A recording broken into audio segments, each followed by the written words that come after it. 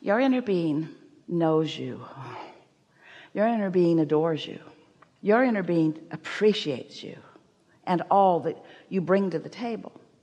Your inner being knows where you stand in terms of your practiced expectation.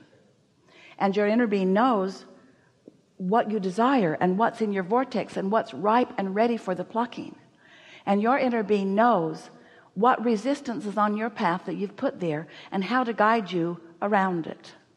And so your inner being knows where you want to be and knows what the greatest likelihood of getting you there is. Not the quickest path, because that's not always what you're looking for, but the path of least resistance.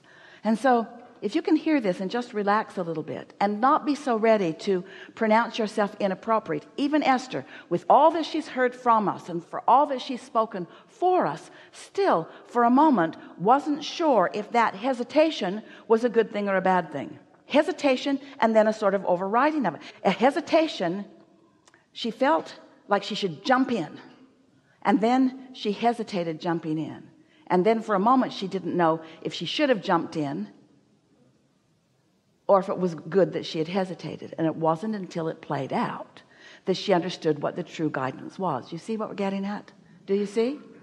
And it doesn't take many of those experiences before you, first of all, you say, it doesn't really matter because nothing can go very wrong anyway. And things are always working out for me. And if I don't reap the benefit of this moment in time, there'll be another one and another one and another one and another one and another one and another one. So I don't have to be on cue to make sure that I make the right decision every single time. Abraham, what do you really want me to do? Tell me. Make it louder. I can't hear you.